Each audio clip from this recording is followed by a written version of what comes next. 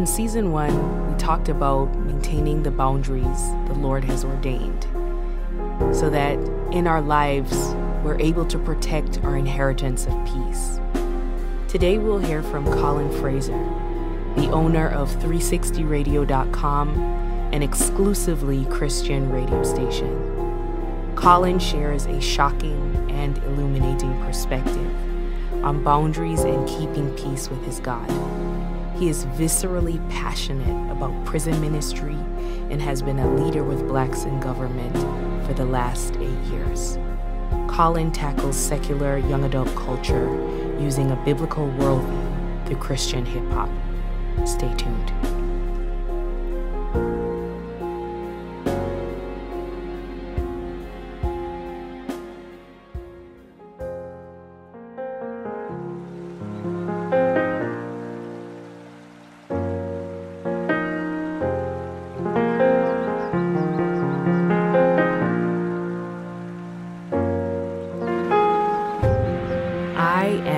Dr. Shauna Knox, and this is Further, where we explore the real Christ and the real you. The way to life is extremely narrow, and very few of us ever even find it. But let's keep looking. We'll do it together.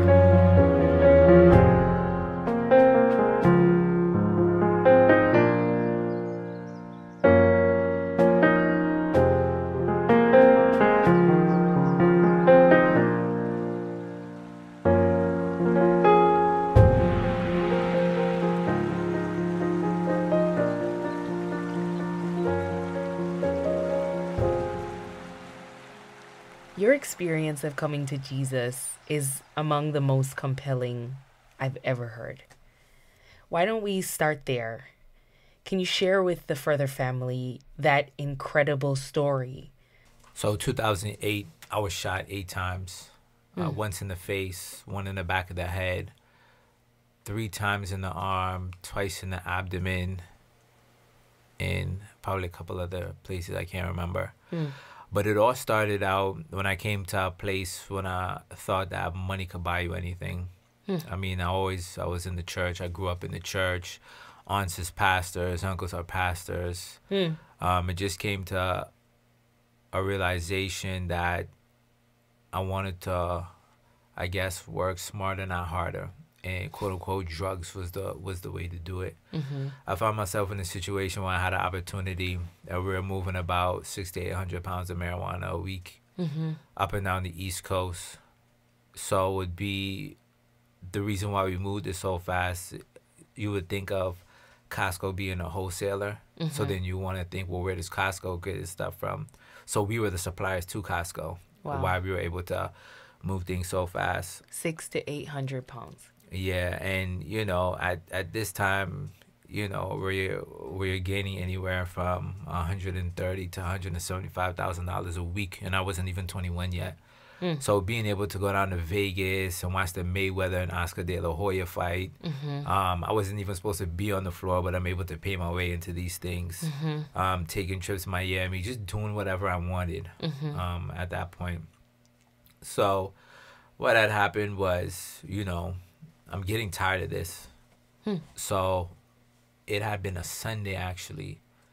My mom calls me and it's like, you know, come to church. And, you know, mom hadn't called me in a while. I'm in and out the house or whatever. So I'm like, yeah, you know, I get there when I get there. So this is the last deal. The night before I had got a call. You know, a guy who called me was like, yo, you know, I got this deal. You know, at this time, I was really putting distance between the street life and kind of trying to get my life back together. I sat down in my office at this office job and saw my first paycheck for 2 weeks, and it was like $400.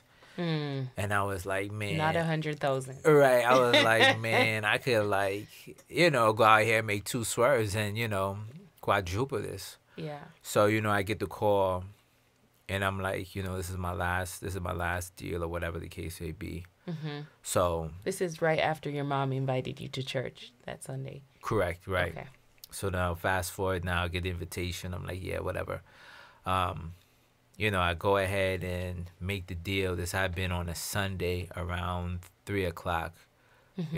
Park up in that alley with me and a buddy of mine from school. Which is typical. That's Right, where it's right, done. right. And boom, just a barrage of gunfires. I mean, at the scene, they said they found 16 shell casings, and this is from a 45. So, you have like a 45, then you get to the Desert Eagle. So that 45 bullet, people get hit one time and it's done. This is a serious gun. Correct. How typical is that you would be like, that people would get into that violent of a situation? That's a good question. Depends on the type of lifestyle you live in. I was never one. I just like to enjoy the party life. So me, I was making my money and I was in the club spending You weren't on the violent side. Right. I wasn't you were there on running the up on people. entrepreneurship side. Correct. But then. So that was shocking for you. Yeah, definitely. But I knew, you either, what they call is like a juxman, which is, you're robbing, you're stealing, or, you're out there getting money. So it's different players to the game. Gotcha. So it's to be expected, but I definitely wasn't expecting it that day and the type of life I was living. I wasn't expecting You thought you that. were doing it in a way that was safer. Right. But envy is always the biggest monster.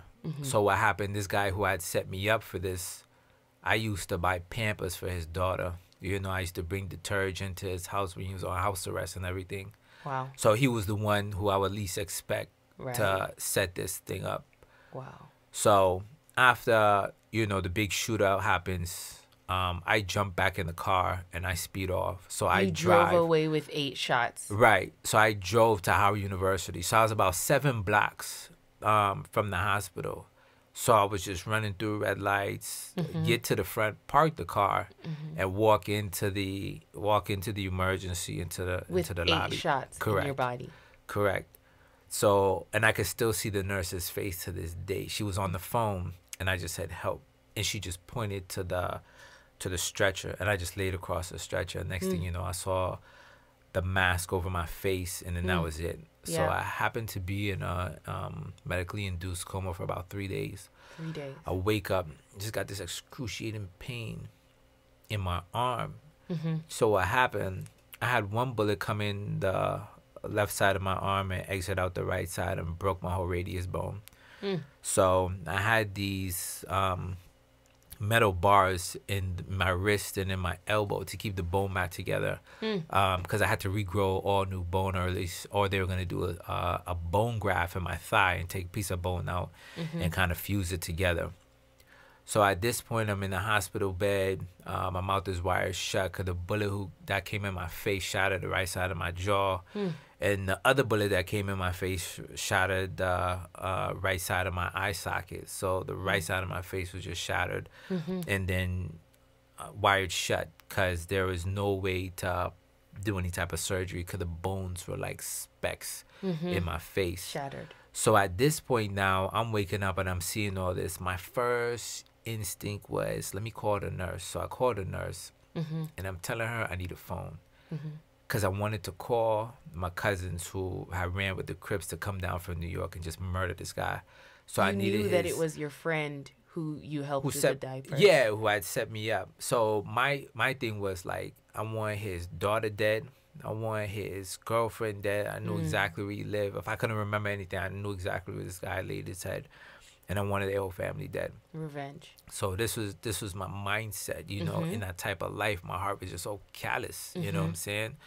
To a place where it was like, I had people before. It was like, man, didn't you hear from God? God didn't give you anything, any kind of signs. At this point, I strayed so far away from God. Right. He was like, I'm going to let you run up in this brick wall, and then you're going to figure it out, afterwards.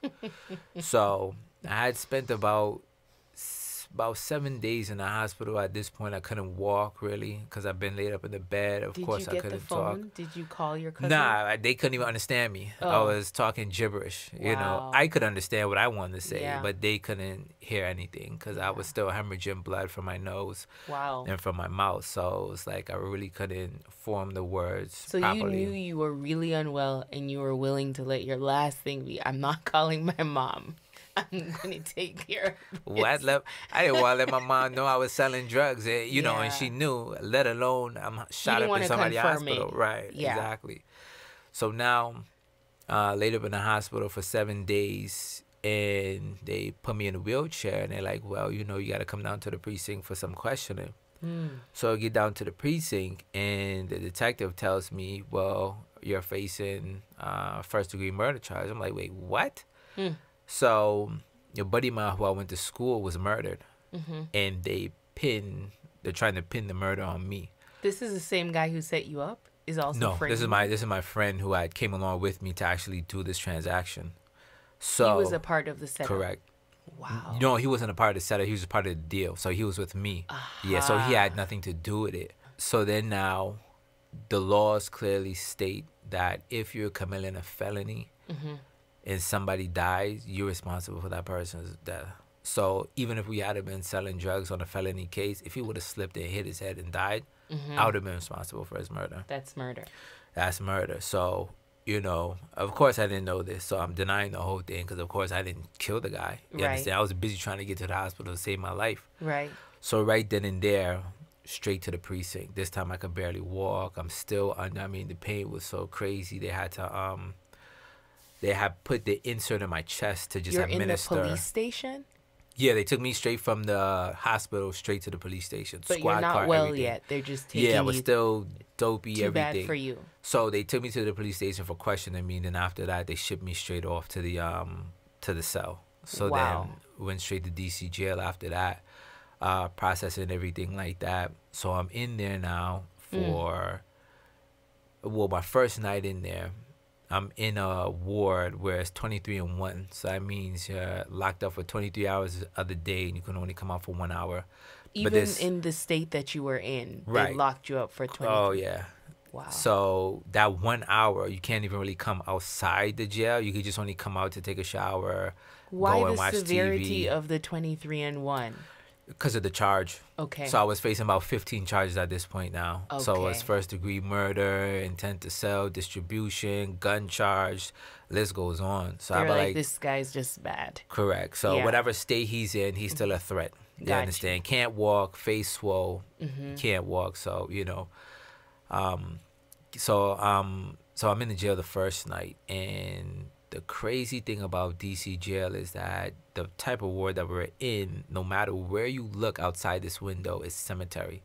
So it's cemetery. You can't look anywhere without seeing cemetery.